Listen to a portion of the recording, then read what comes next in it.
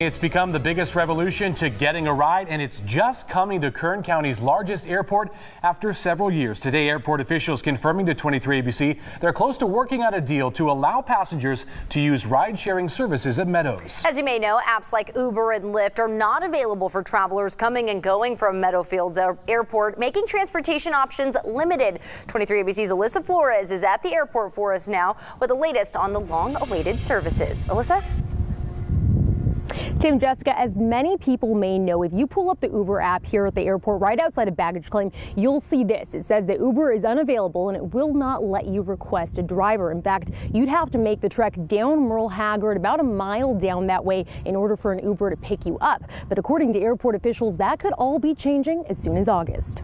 Oh, it's effortless. Yeah, it just makes it really easy for those that, like myself, that travel a lot. John Dewey finds himself often coming and going to airports all over the world. He takes a taxi as a last resort, but like many, prefers the convenience and cost of rideshare apps like Uber. Request an Uber and you get a ride in 5-6 minutes and takes the payment right out of your credit card. It's just very easy. But the convenience isn't available to him when he's traveling through his own hometown airport here in Bakersfield. Right now, my wife usually brings me, but sometimes I drive my personal car. I end up paying $40 or $50 a week in parking fees, and an Uber is maybe $17 from here to my house. So it's a little frustrating, right? And so it's Bakersfield needs to catch up to the times. Now the airport is in the process of doing just that. I'm not sure what the delay was. Interim Airport Director Teresa Hitchcock says as younger generations become more frequent flyers, the demand for rideshare apps has grown. Up until now, the airport only had contracts in place with 2 taxi companies. If a for-profit business is doing business at the airport,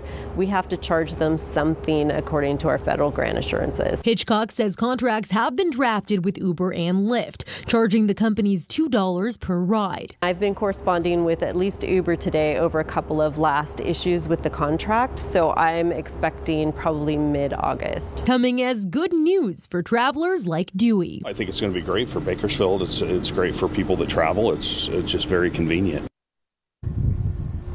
As soon as those contracts are signed, they'll need to be approved by county supervisors, which we expect to happen in August. So the next time that you fly in or out of this airport, you might be using Uber. In Oildale, Alyssa Flores, 23 ABC.